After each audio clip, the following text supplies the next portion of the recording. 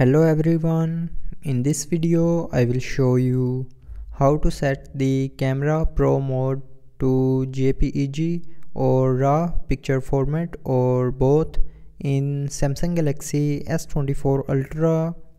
So before starting the video, don't forget to subscribe the channel and also press the bell icon.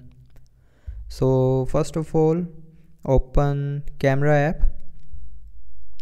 Now here click on the settings icon and then in pictures section click on advanced picture options.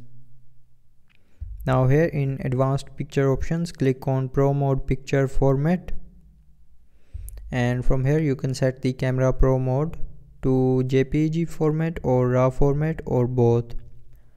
So if you want to set the pro mode to JPEG or RAW, then select the first or third option, and if you want to set the camera pro mode to both RAW and JPEG formats, then select the middle option.